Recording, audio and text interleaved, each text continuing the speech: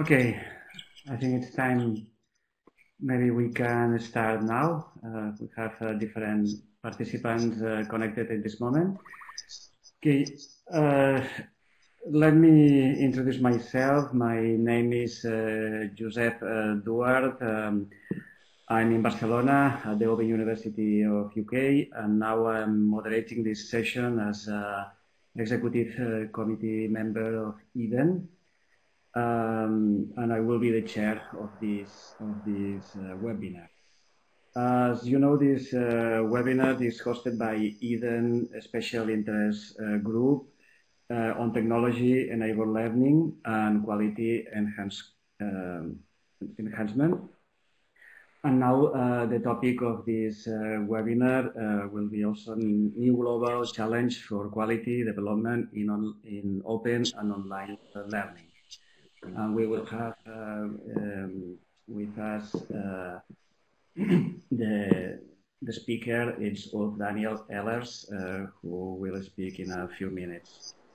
The way that we will organize this webinar is in different moments. Now it's this welcome and introduction, and now I'll give the floor to Eva in order to introduce also EDEN Special Interest Group. And later, our speaker will start with a presentation that will be around 30 minutes. And after that, we can have a period, probably 30 minutes more, to ask questions and to debate about the topic of the session, today's session.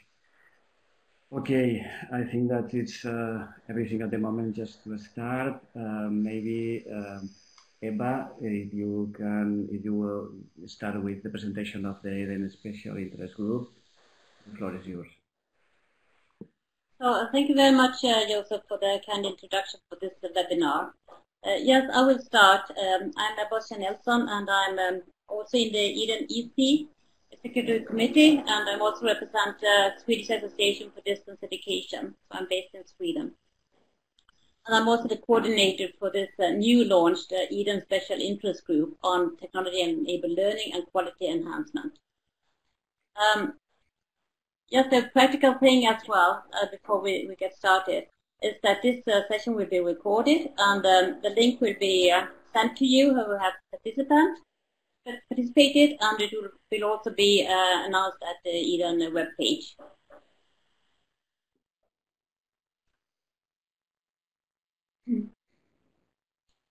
I think what I can see from the participants, I think you are all familiar with EDEN, but I will just say something shortly about what EDEN is and why we are interested in to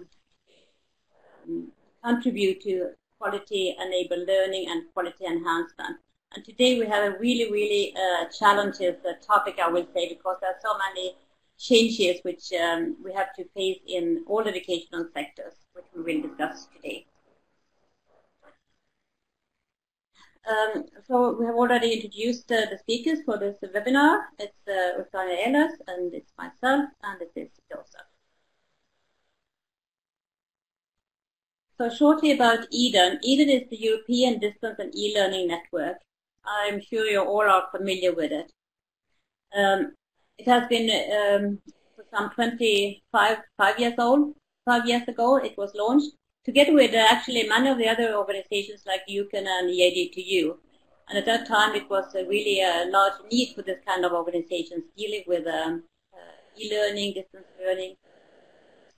So EDEN is to share knowledge and improve understanding amongst professionals in distance and e-learning, and to promote policy and practice across the whole of Europe and beyond. We work both with our members, to our members, but also at policy level with the European Commission, for example, and with other organizations. We have some 200 institutional members, and some 1,200 people are involved in our network of academics or professionals, the NAP, and I see that we have Alfredo Banga, who is in the board of EDEN NAP. For those who don't know what EDEN NAP is, we have a special web page on EDEN. It is for a community, and we have let this community be free, although you are not a member in Eden, if you would like to take part and to be in our community.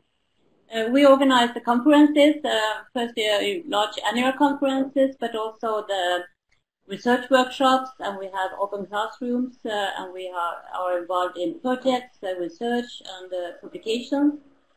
And we have our own journal, Ural, and maybe some of you have already published something and contributed, either as with some research, or maybe you are a reviewer. Thank you very much for that. So we have discussed for a while about to do something special about technology-enabled learning and quality enhancement with Eden, because it is really important and it's really urgent needs to review the quality agenda with all the challenges which we will hear more about from our presenter Ulf Daniel Ehlers. There needs to be a change also to, looking at quality and how we are dealing with that. So we launched actually this SIG in at the annual conference in June in Sweden for the annual conference, and we did that with 4 workshops for each of the days during the conference, with those themes which are presented here about the rationale and action plan, about reviewing the quality agenda, about quality intel at micro, meso, and macro level, and identifying the stakeholders, and innovation for quality and leadership. And for 2 of the sessions where Daniel Ehlers also involved, for the second one and for the 4th one. We are a core group, mainly from the Eden EC. It is myself who is coordinating it. It is Sandra Krishina Soksik, who is the Vice President of Eden. It is Mark Nichols from Local University in the UK. It is Marina Bologavescu, who is the President. It is Antonella Porsche from Eden NAP, and the former President for Eden, Antonio Teixeira, and Daniel Ehlers as an expert. And we have some newcomers as well, as for example Jack Comey is coming in, and also some others. But to be in the core group, you need to be an Eden member, but we are launching this SIG to be a community for everyone who have an interest in the area. So please feel free to be welcome. What are we doing? For this first semester, we have an action plan, because we would like to do a lot of things, but we have to start in a rather small scale. So we started to have webinars and also Eden tweet chats. So this is the second webinar today. And some weeks ago we had another one, and that was about quality intel and micro, meso, and macro level. And the recording from that is available to Eden webpage. We're also doing a tweet chat. So next week we are hosting one, and that is also facilitated by Ulf Daniel Ehlers, about actually the same topic as today. But I think it will be in a more different way. It is maybe more interactive with the tweets. And those tweet chats are historified, so they are also available afterwards. So please feel free to be welcome on next week as well.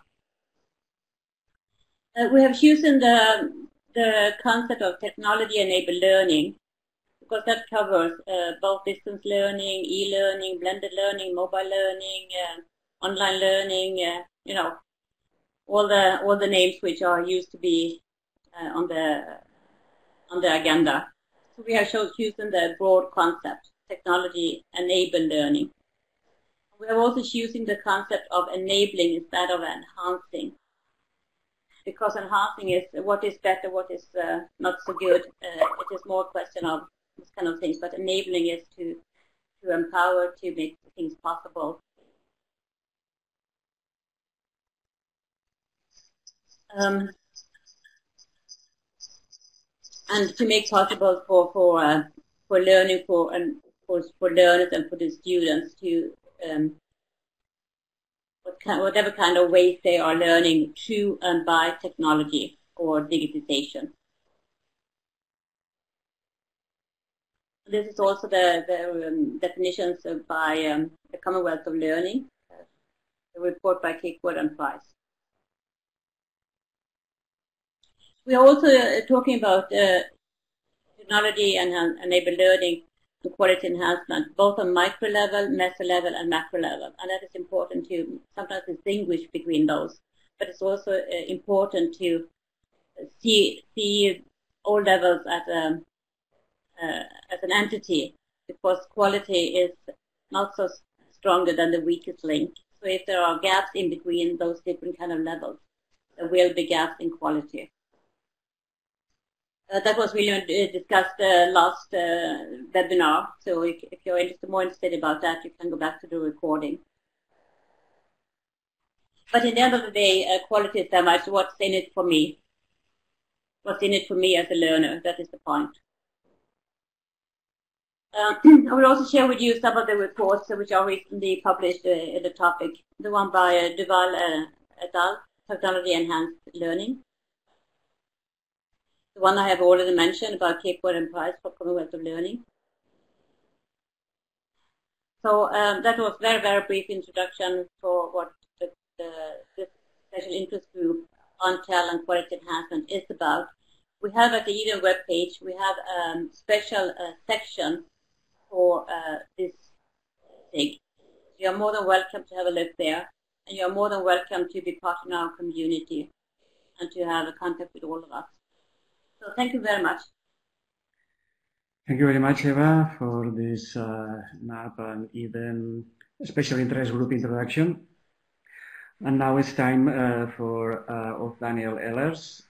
Is our speaker today. About the topic is new global challenges for quality development in open online learning. Please, Daniel, the floor is yours.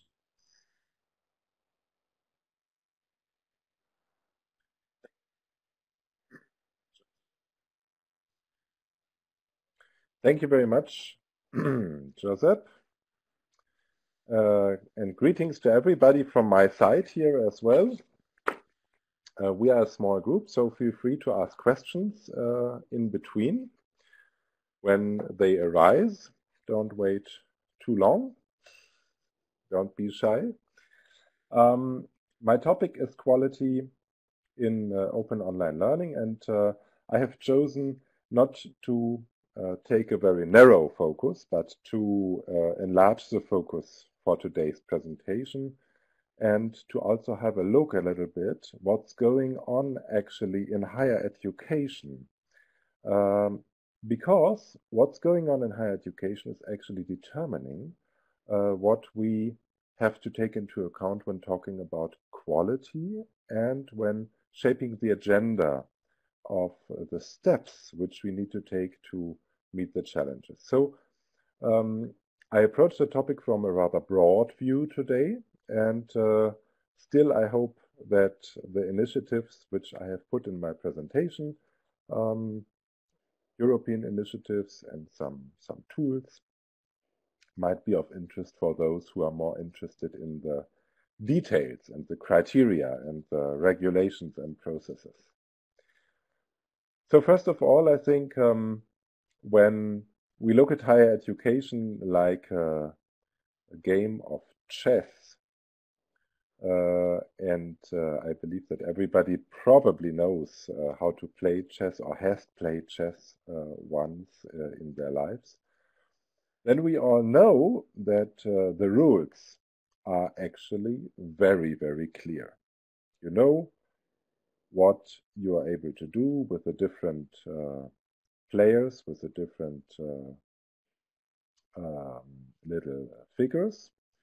You know where to go, you know what to do, and you know that, of course, there's strategic thinking possible and also very, very important, but you know the game. And I always like to think about digital technology coming in, and we are always talking or using the term disrupting higher education.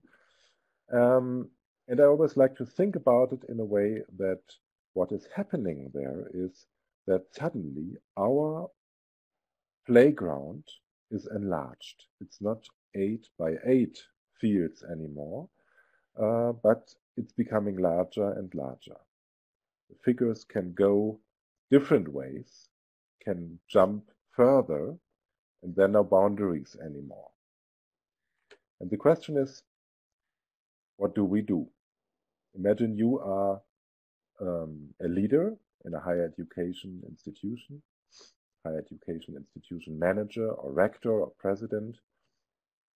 Then you probably would like to know what is the movements I can do, and suddenly you see yourself in a situation where the rules are changing and you are in a situation where you have to fly by night a little bit without exactly knowing and seeing what is my room and my option which I have.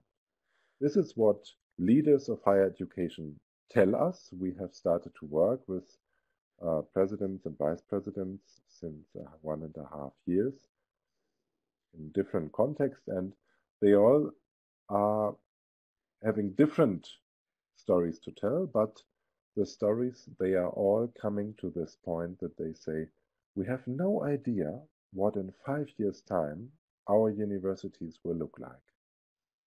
But we are still in a situation in which our colleagues want to know this from us. And that's a difficulty. So there's a need for orientation. And if you think about this, the question what the future actually will bring and how it's going to look like, and if we are on the right tracks, and if the tracks are still able to carry the tanker, the organization of the university, that is the big question. And that is more and more becoming a question, actually. And there are no simple answers to that. Just a small picture which shows where we are moving at. Higher education is changing, and the changes are coming from at least 2 big factors. One factor is the global move to learning societies. If you have a look at the OECD statistics of higher education participation of young people, of the young age cohorts, you will find that the participation in higher education is becoming larger and larger. That is that we are not actually only moving towards learning societies where education and learning and certification of education and learning becomes an important means for differentiation and mobility within a society, which determines the position you can take. But also within this movement of becoming a learning society, the academic part, the higher education portion, is actually becoming more and more important. And with that, also the risks of individuals in society, they are changing. Whereas education before used to be an option which everybody desired to have, in the future, and today already, it is becoming more and more an obligation which you cannot avoid to have. And so it is in a way a spiral which is reinforcing this movement towards a learning society. And on the other side, there is of course the big movement of digitalization, which changes first of all moments and methods and modes which we have to deliver content between teachers and learners, between institutions and learners, but it changes also much more. And this is, I think, the bigger picture which we can see, where we see that higher education is under pressure of at least these 2 big mega trends, which leads on the one hand side to an enlargement of individualized academic education, where standard offers in the future will not be enough anymore. It leads to a new challenge for universities because a much more diverse target group is coming into the academic education. And it leads also to a need for more lifelong learning offers of higher education institutions, because in an age in which individuals will have 10 to 15 jobs between the end of their job training and the beginning of their retirement, they all need constant training, constant learning. And so academic institutions have to ask themselves, how can we provide not just the initial academic bachelor and master degree, but how can we provide the same intensity throughout the whole lifetime? And globally speaking, there are no structures yet developed which enable individuals in our modern societies to be provided with academic training in that way and that quantity and that intensity which is needed.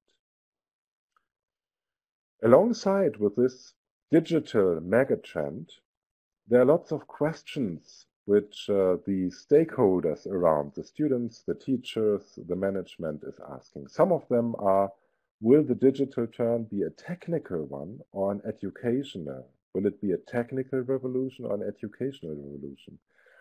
And some of the stakeholders are fearing that there is an automatic change just through the technology coming, which cannot be shaped anymore in a way that they believe it would be good.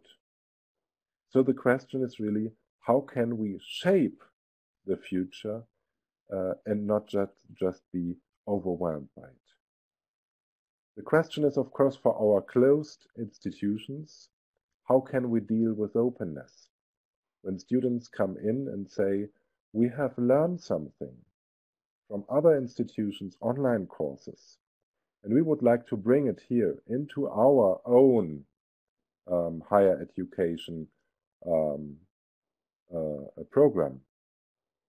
How do we deal with this openness?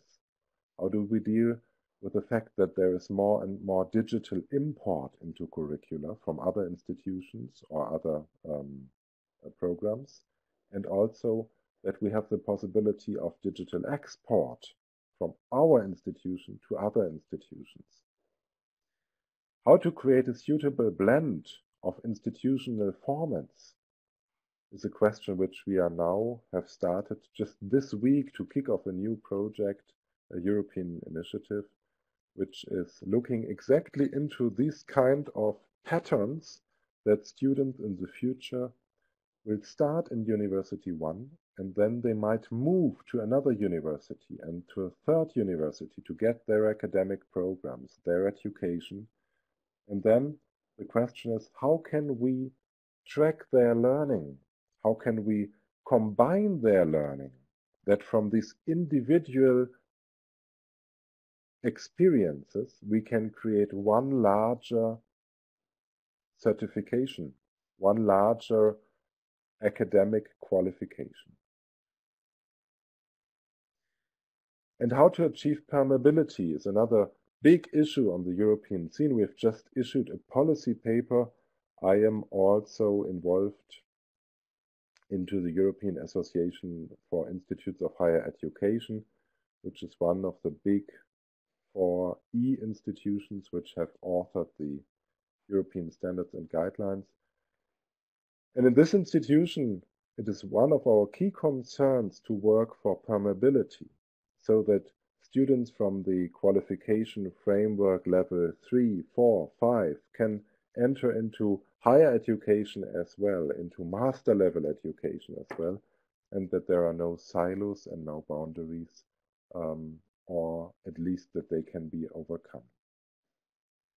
So these are some of the questions which arise from the overall bigger picture and how difficult it is today in educational institutions in general, but specifically in higher education institutions, to determine what future needs of students and graduates are. You can see from this thought experiment which we did. If you think about a school beginner in September 2016, which, by the way, was actually my own story because I have a small son who was entering school in September 2016. He's now in second grade. And he probably will finish primary school by 2020. And then he will graduate from high school in 2028, and he will receive his bachelor degree in 2031 and his master degree in 2033 if he chooses to study. And then he might start to work or not, or continue in the university like his father. Nobody knows. So think about this timeline now and think about what has happened in the last 10, 15 years. And we are looking here at a time frame from today, 2017, 2018 to 2030, 2033. Is it actually possible to determine what the future will bring? Which jobs will be there actually? In which time frames will qualifications need to be updated in 2033? And so actually what is important today in universities is not so much to deliver to students knowledge, but what is really important is to deliver to students the ability to deal with new situations, with unknown situations, with uncertain situations. That's the new currency of higher education. And now, probably all of you are somehow involved in a higher education institution. Think about it. Think about your own institution, your own experience. Think about what you have in front of you and how well we prepare or not our students to deal with this uncertainty. For many institutions, I can say, and many colleagues which I discussed this topic with, we are still living often in the illusion that what we do when we transfer knowledge is preparing students for the future. But I firmly believe that's a mistake. So, my agenda for quality challenges in higher education is comprising 5 points, which I want to make. The first one is the point, how can we deal with innovation and employability in a situation where we do not know what the future brings? The second point is, how can we deal with access and inclusion? The third point, how to deal in a high quality way with individualization and diversity. The fifth is the challenge of flexibilization. And the fifth, is the challenge of digitalization. So you can see here that digitalization plays a role and is probably underlying many other points as well, but it's just one factor out of many here. I would like to talk a little bit about the challenge of innovation and employability. In our universities, we are often teaching content. And I already mentioned that in the future, it will less and less be possible to prepare students for situations by teaching them the knowledge they will need, because the situations will be so diverse, so quickly changing, and so individual that it is barely impossible to teach them everything they need to know for their job lives. What we need to focus on, and that's not a contradiction with teaching knowledge. And what we need to focus on is we need to focus on more on what we call competence. Competence is not a term which is understood in English in the same way than in other languages or in German. So I would like to define it. Competence is defined as the ability to act self-organized and successfully in a future situation which is now unknown and complex. So you see already that if you are aiming at that, it is no use to teach students safe answers for safe questions. But what we have to do in the future more and more is to turn to confronting students with questions for which there are no right or wrong answers, in order to teach them to deal with this insecurity and this complexity of an unknown future. And often this kind of pedagogical models, this kind of learning design which is necessary and which involves the confrontation with complex problems, is seen as a contradiction to knowledge transmission, which is the often still predominant model in higher education. But what you can see here in the middle of the slide is that it's actually not a contradiction, but that the different aspects build on each other. So there's a very nice work which was done by one of the great, at least German professors and thinkers of higher education development. And he's very much promoting that information and knowledge are the precondition to develop the ability to act in a competent way, in the sense which I described just before. But it's not enough to stop at conveying knowledge. That's just the beginning.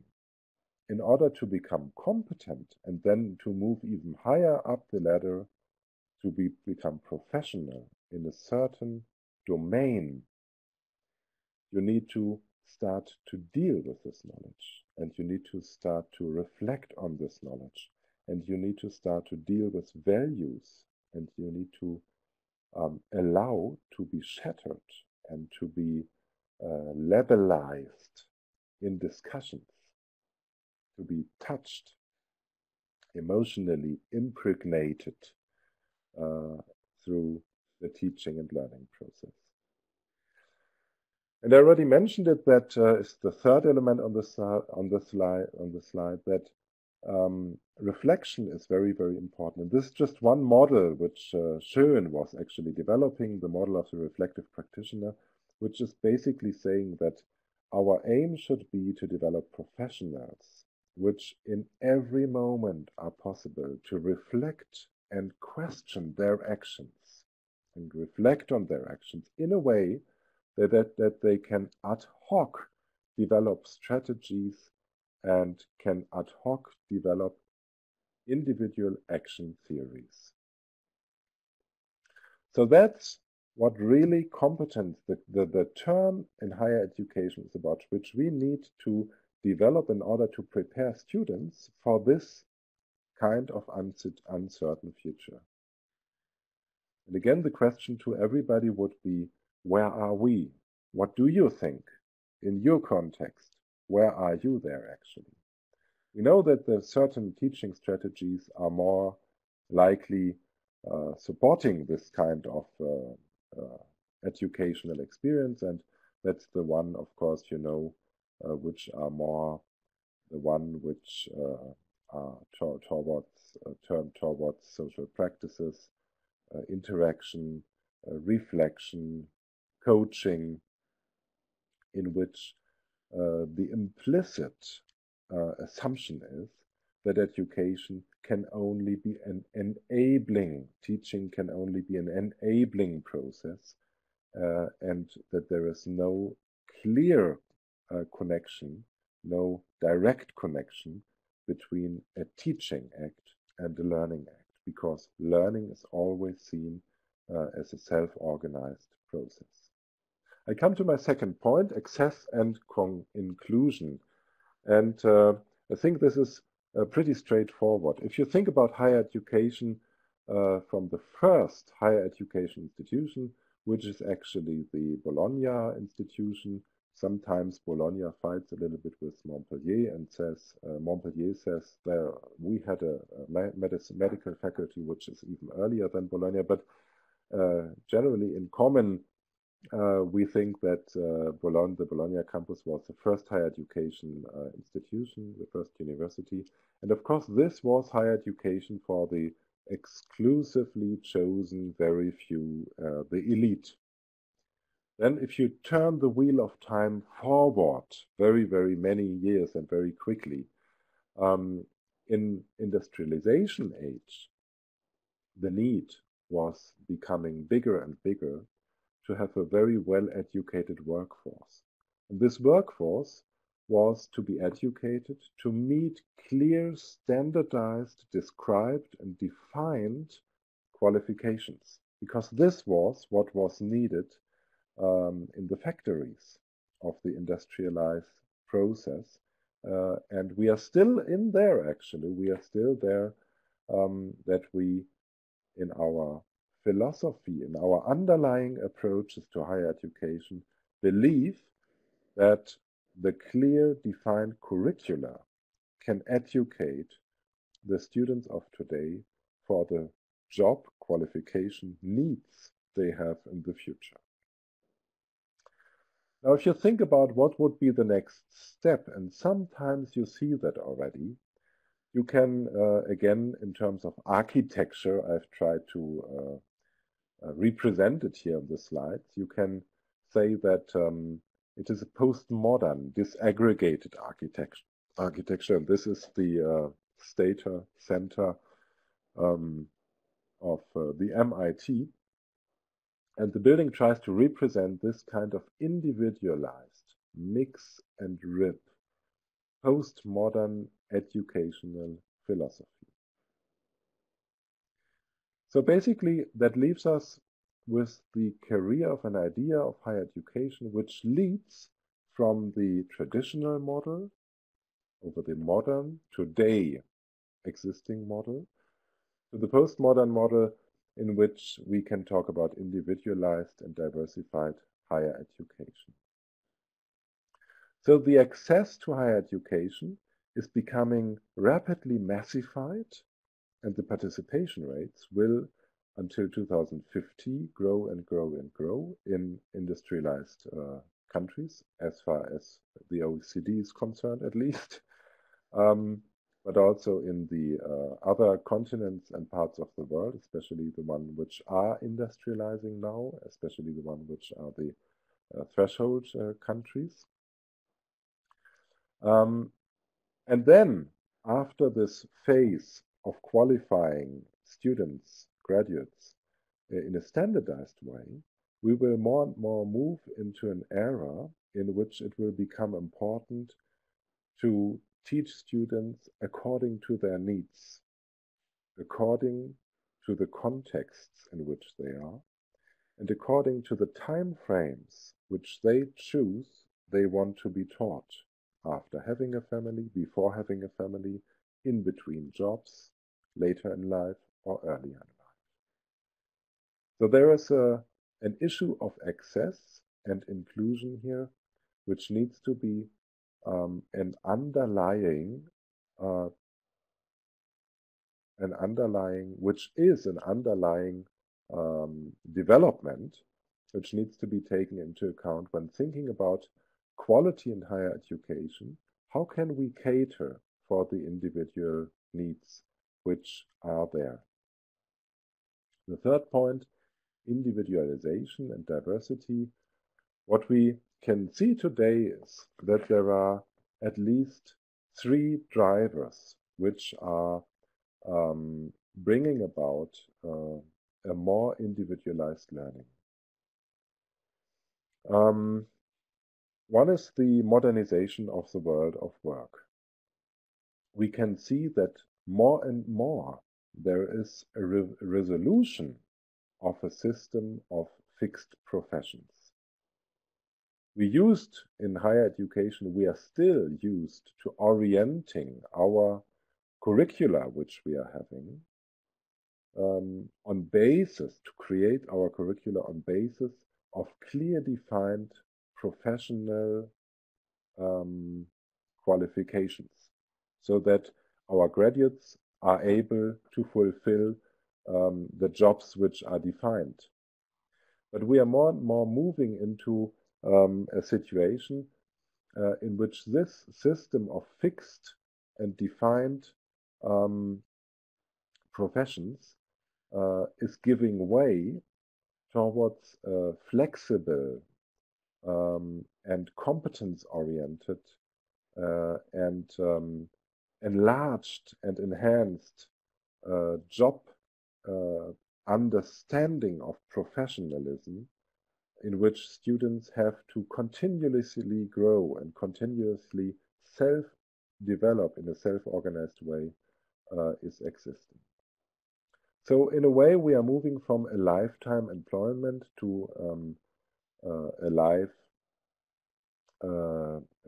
lifelong learning in a way, and from a situation in which we think about graduates as the future professionals which are employed, to thinking about entrepreneurial work which has to be done in the organizations more and more. The second point which leads to individualization is the flexibilization of the world of education. Some points I talked already about. We can see that there is a flexibilization of degrees in a way that informal and non-formal learning are becoming more and more important. In a conference 2 weeks ago, we had many discussions about this actually, and we had discussions in which people said, today it is less and less important to become a job, to get a job, to have a good credential. Today it is more and more important to be able to demonstrate the experience which I bring, also and specifically from the informal and non-formal sector. Then, of course, the flexibilization of curricula and of learning contexts is more present today than ever. We're looking at modularization of education. So students can choose their learning pathways in a way more and more. Then key qualifications and competencies become more and more important. In the future, it will not so much be important, and for quality development, that is a key issue actually, what students know, but it will be important what they are able to do, what are their competencies, and that will be depending on the social and emotional abilities they are having. It will be important to be able to take perspectives, to take different points of view. That is actually what computers cannot do today. And the attitude and the underlying philosophy people have towards life, the value system which is behind here. Where do I know from what is right or wrong, actually? Academic education no longer will have to focus on just transferring knowledge, but it will have to focus on giving students a compass, giving students a direction, how they can orient in a more and more complex world. An OECD study, which was just actually out a few weeks ago, was comparing in 60 countries what are the most important main key competencies in these countries. And the first one from a list of 10 was to create something new, to be creative. That is, in higher education, the first and foremost important key competence in a study in 60 countries. The second one is to deal with tensions, to be successfully, to be able to act successfully in insecure situations. And the third one was to take over responsibility, to decide yourself for things. So you can see that there is a big change towards individualized learning because of these different points, these different aspects. Okay, and of course, I'm sorry, the last one, the lifelong learning Wolf, aspect, I'm sorry because we have just a few minutes in order to have a few minutes at the end to have questions and comments. It could be great if you could finish in 1 or 2 minutes more. Okay.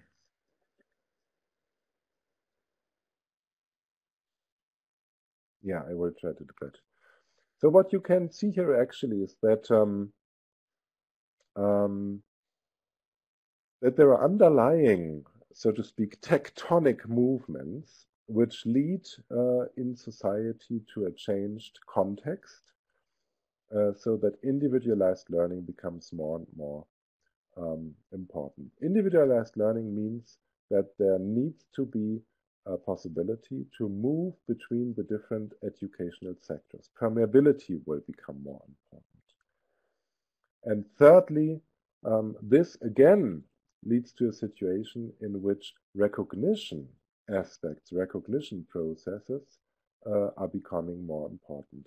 When students are coming with some bits and pieces from higher education experiences and some bits and pieces from informal or non-formal education and some bits and pieces from training and from vocational education, and this all needs to be recognized in a permeable educational environment which is individualized and which is catered for their needs.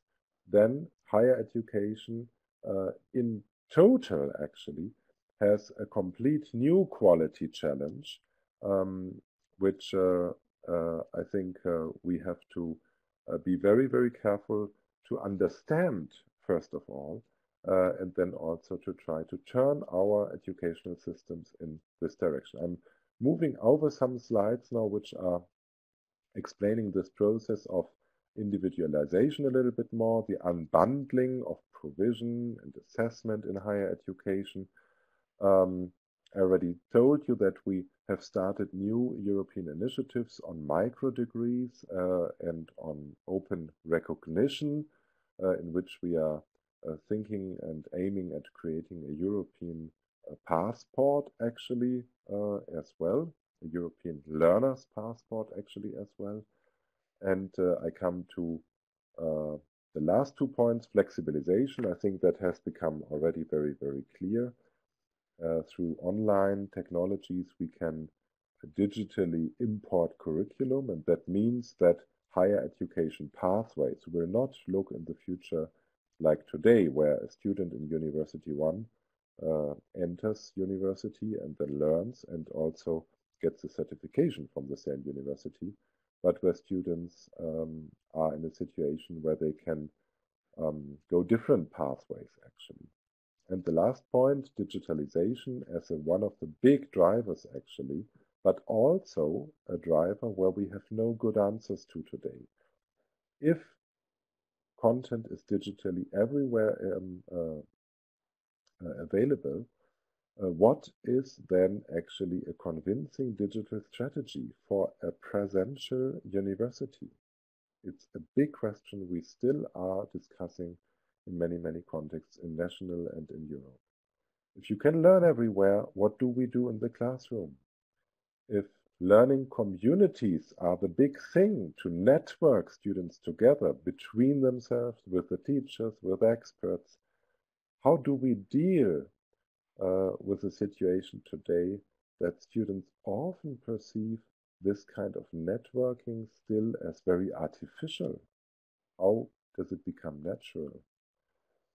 And learner-generated content, can we still, or can we in the future, as professional educators, let go of our, let's say, monopoly of being the only ones who are allowed and able to provide knowledge to learn. And then, of course, the whole world of open educational resources. I jump over it a little bit and come to my second but last slide, in which I would like to summarize again. I have shown some bits and pieces of what are the consequences of moving towards a learning society for higher education quality development. And I have also shown and concentrated on the digitalization, on the digital side. And I believe that both these are factors which are taking higher education institutions and systems in between them in a sandwich position, you can say, and will change this higher education systems towards more permeable, lifelong learning systems, in which academic education is just a sequential approach throughout life and not one in the beginning, and in which many disassociation processes will happen so that we become a new environment, actually, an ecosystem of education which might be organized or oriented like stewards by academics and by professors and by higher education institutions, but in which self-organization and individual pathways will play an enormous role. In the last years, we have accumulated a lot of studies and knowledge about these kind of cultures which need to grow to enable and understand these processes, which you can find here. And with that, I thank you very much, and I apologize for taking a bit more of your time than planned in the beginning. Thank you very much, Ulf. Thank you very much for this very interesting questions. speech and Thanks a lot. very suggestive for all of us. Thank you very much. Don't worry about the time. Then I think it's important if we have now almost 10 minutes for questions, for comments around your topics, your ideas. If some of the participants want to say something, please, you can use, you can raise your hand using this app. You can see this on the top of the screen, or you can write your question on the chat, as you prefer. Is there any comment, any question? If not,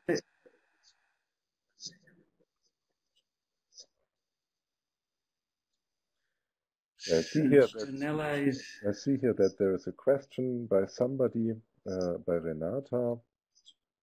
How should we teach e-learning students according to the context? Many times e-students do not have a possibility of carrying out practical activities in on-site mode. I think this is the biggest challenge, actually, to think about. And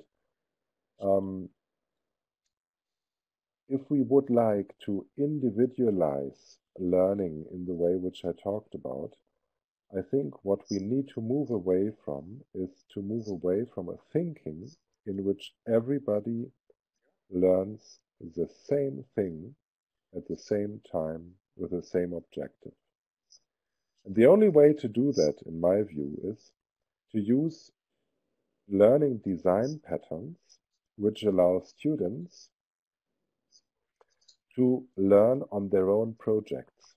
Because if students are allowed and are also asked to learn on their own projects, project-based or initiative-based learning, then students can develop exactly those competencies and those issues for them which are important in their context. So that's Okay. just a small. I don't know if there's another question. Inspiration. Antonella is typing something, but okay. I have a question. Eva, go ahead. I have a question, Daniel. Thank you first very much. It was a really very broad overview you discussed or presented for us. I mean, there's a lot of challenges, and you really pointed out the broad picture. But I would like to ask you, one of your slides was from Schön with the ladder. And as I know, Schön, he is a Swede, and you also had his books from 1983 and 1986. And the issues on the ladder was really very much what we are talking about now for learning. And imagine that is 30 years ago, more or less, more or less exactly 30 years ago, he pointed out how we will deal with learning, how we will deal with education, and all these kind of things which you have presented for us. So I would like to ask you, why do we have this gap? Why are we still talking about this kind of issues? What is missing? I mean, we have been talking quite a long time about those issues. So there must be something wrong in the system for the educational sector and educational system. What is your opinion?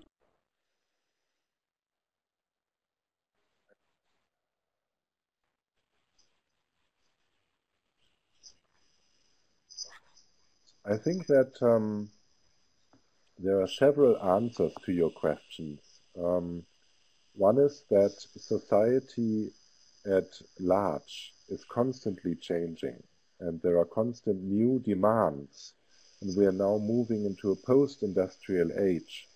Have not arrived there yet, but in some of the economy areas we see already that organizations are changing, that business models, service models are changing, etc., etc.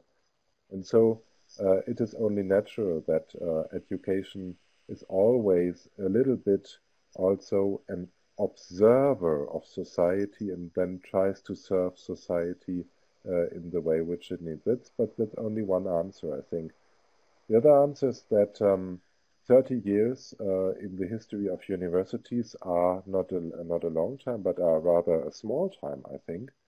And what I always say is that the good thing with technology is that it is bringing us back to asking the questions which are not so much important for the technological development. This is also important and interesting, but technology, when it enters educational institutions, is bringing up questions which actually have to do with educational beliefs and philosophies. And that's why I think that the whole issue of online education and e-learning and technology-enhanced or enabled learning is very much of benefit to institutional development, educational institutional development, because we are put in a situation in which we have to answer questions from totally new perspectives. And we see that we cannot continue like we did before, with participation rates, as I mentioned it, of more than 60% in the future of one age cohort in academic education. We will have to cater so many students in an individual way that we have to develop new individualized answers to that. And I believe that's a benefit, actually, and don't see it so much as lagging behind. I think we have one question more from Eleonora. Can you read it here on the chat?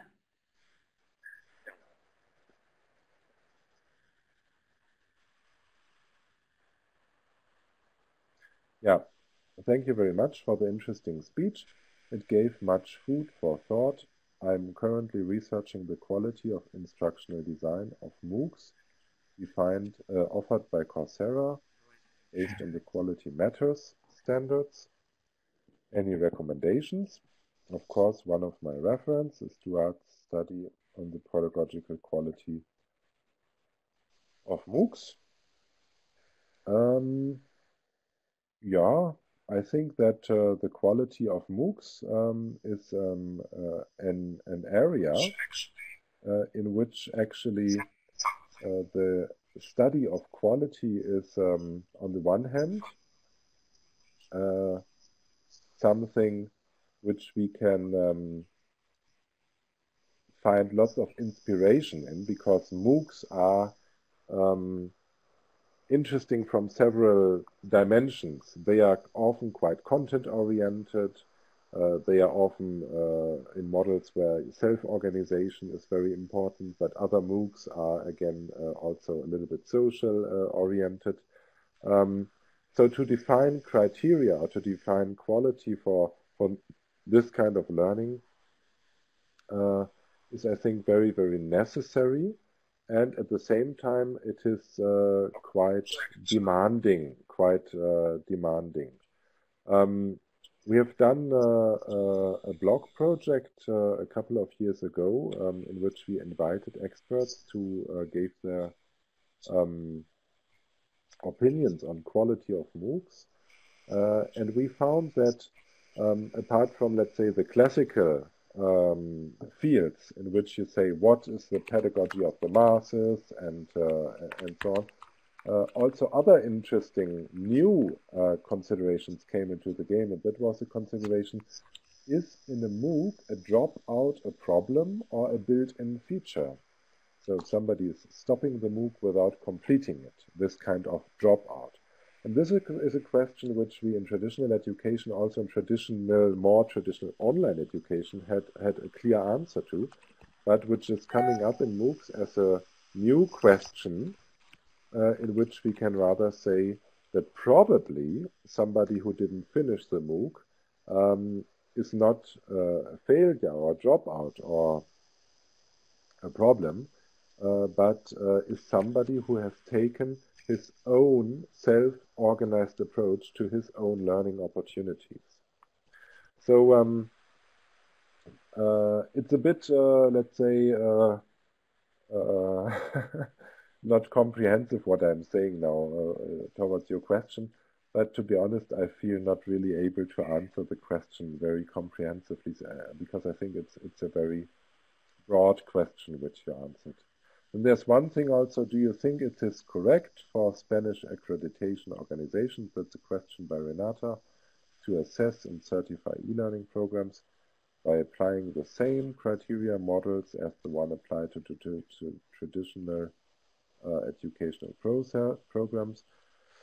Well, yes and no. That's a question which many countries are having, actually. Those accreditation agencies which are focusing more on assessing the quality management system, they are actually asking the question: is a higher education institution able to perform quality management processes which are shaping the educational offers, the programs which they have, in a way that it is a benefit for students? So if you ask this question in such a broad way, you can apply it to traditional and to e-learning programs in the same way. If you now go a level deeper and you're saying, no, actually, I would like to have a look specifically at the delivery mode of a traditional versus an online program, then of course you cannot apply the same criteria, because you need to take into account different processes and different standards for student guidance, for teaching time, for formats of delivery, and you cannot, so to speak, apply exactly the same one-on-one from the one mode of delivery to the other mode of delivery. So it depends a little bit. In Germany, we are moving more towards accreditation of quality management systems. And in that, we are always saying a quality management system should be able to deal inherently with the different modes of delivery a university has. So we do not need a specific one for e-learning. Thank you very much. This is a very interesting topic, a lot of interesting questions, and also I have myself 2 questions more, but we don't have time to do it. But just let me say something. My question was related to the network, how the network on different universities, which is the role of the networks in this global quality situation today. No, but we don't have time to comment that. Thank you very much for your participation, and also for the participation of the others, the people that stay here during your speech, and also make some comments and questions to you. And I think now to finish this webinar, Ebba want to say something just to close. Yes, I would like to say something to close this webinar. First of all, I will thank you so much, everyone who has participated today, and of course, especially Daniel Ellis and Joseph Duarte, and on behalf of the Special Interest Group on TEL and Quality Enhancement. And this was our second webinar this autumn, and we will have a tweet chat on next week. And our group has just started, so to say, and we have a rather comprehensive and active action plan for the next year, for 2018. And please follow us for our activities, and please follow the webpage at Eden webpage. And we are collaborating with Eden NAP very much, with Antonella and Alfreda, who is also here today. So I think both those webinars this autumn have really already given a lot of food for thought, which we will continue, and also to cultivate our discussions and our contributions within the field of quality enhancement in TEL. So thank you very much, all of you. Thank you. Bye-bye. Bye-bye.